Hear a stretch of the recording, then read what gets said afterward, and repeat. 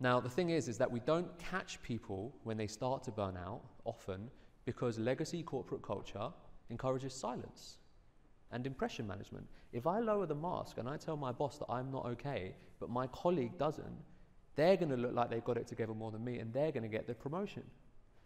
But they might be feeling exactly the same. And we're in this prisoner's dilemma situation where the emperor is naked, but we don't want to admit it or name it. So the question is, how do you spot burnout?